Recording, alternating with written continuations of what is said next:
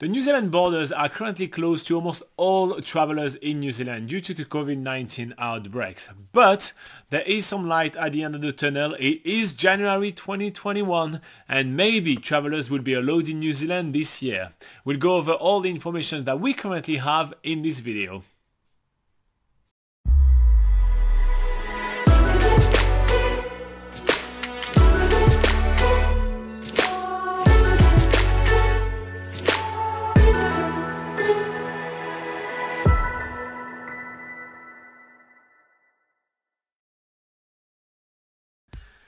Alright guys, so as you know, COVID-19 has kind of been taking a massive toll on the tourism industry all around the world, and it is affecting a lot the tourism industry here in New Zealand. But there is some sign of recoveries, and that may be a good thing for you which are trying to come and travel into New Zealand, because that may mean that you may be very soon, or soon enough, welcomed into New Zealand. We're still talking in months.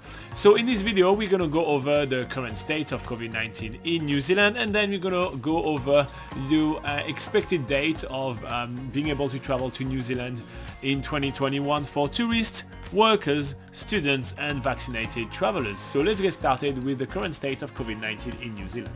Yep, so as of January 2021, and as it has been for a few months now, the New Zealand borders are closed to all international travellers, except for a very few exceptions, which include New Zealand residents, New Zealand citizens, and a few tiny amount of allocations to workers that are much needed in New Zealand following a very set criteria. So basically anyone wanting to come to New Zealand for a holiday or just to casually travel or do a working holiday, basically the borders have been closed for quite a while to those guys, and still are to this day, and it looks like it will be for the foreseeable future. But for people that do arrive in New Zealand, there are quarantine rules that apply. When people arrive in New Zealand, they need to stay in specialized quarantine facilities, which are selected hotels around the country, sort of run overseen by the government at the moment, and they stay there for 2 weeks and have to pay a fee for staying there, which is around 3,100 New Zealand dollars.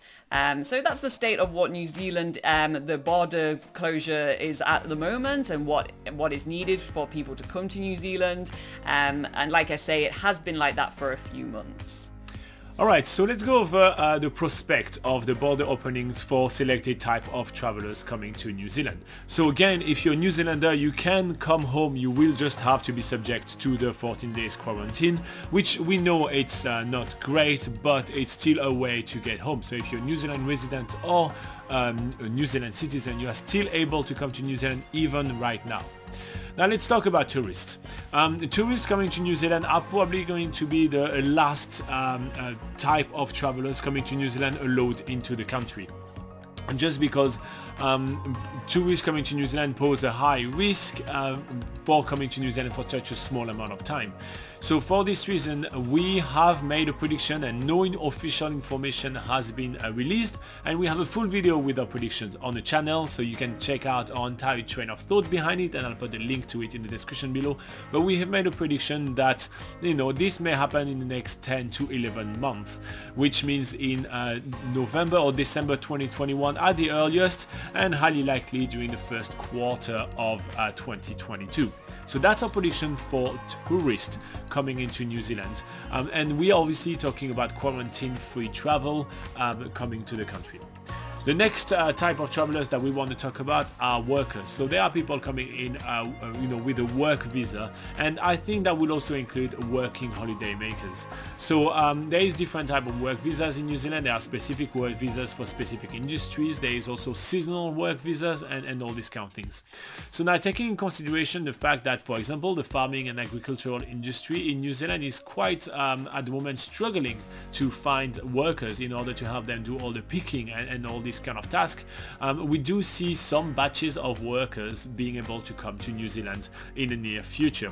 Now again, no official information has been released, but specialized workers such as seasonal workers and these kind of visas may be able to come to New Zealand literally within the next 3 to 6 months in selected batches. So that may happen the same thing that has happened to students, and we'll cover that a little bit later, but maybe they will allocate 1,000 spots to seasonal horticultural workers that are therefore going to be able to come to New Zealand at a selected time throughout the year. Again, it's very it's very dependent on the situation in New Zealand, the situation overseas and all that. So they may just be from selected amount of countries. So maybe some workers from the South Pacific, such as Samoa or Tonga, which are countries which are COVID-19 free. But that's how we kind of see that happening for workers being able to come to New Zealand. Now moving on to students coming to New Zealand. So there are already being some progress made for students coming to New Zealand. There is an amount of 1,000 students which are able to come to New Zealand, starting with the first batch of I think 300 coming in April. They have to be PhD, sorry, not PhD, but high level kind of students that already started their study in New Zealand and have to be physically in New Zealand to complete their study. So there is definitely some very strict criteria. Exactly, yeah. Very strict criteria right here. And the quarantine still applies to the students. So the student have to spend the money to be in quarantine and have to spend the 14 days in quarantine, but there's some progress made here. The New Zealand international student industry is quite large in the country. So obviously this is a big income source of income for the New Zealand government and for the New Zealand economy. So we think that some more students will be allocated, or some more student spots will be allocated. So this first 1,000 has already been allocated, and we think that for the last quarter of 2021 some more students will be allowed, and almost definitely for the intake starting in 2022 students will be able to come to New Zealand. Now, quick advice to students: please don't pay any fees, don't basically be scammed until you know for a fact you can come to New Zealand. Don't sign any paperwork just yet. Alright, and lastly, we're going to be covering a little bit more about vaccinated travelers. There is a lot of rumors around the world right now which are saying that people that get vaccinated will be able to travel wherever they want, however they want. This has not been announced for New Zealand just yet, and we don't think that's going to be announced, just simply because there has not enough data just yet in knowing if vaccinated travelers still can carry the virus around or not. There's no information on that just yet, so the New Zealand government has not planned to take any risk on that.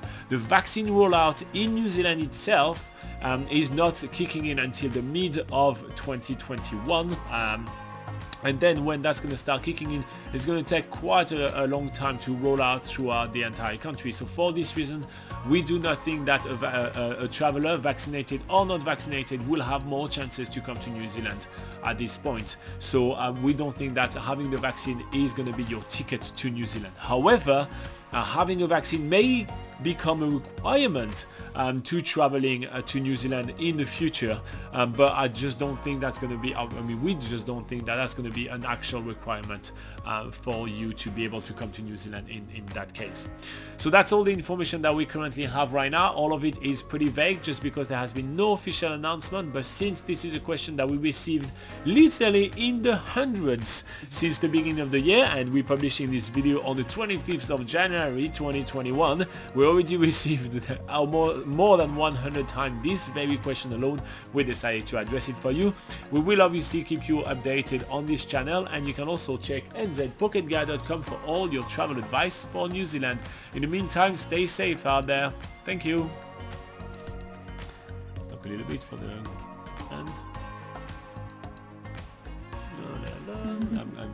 I forgot to talk actually for the end, so here you go. Now there is some stuff covering your face right now, so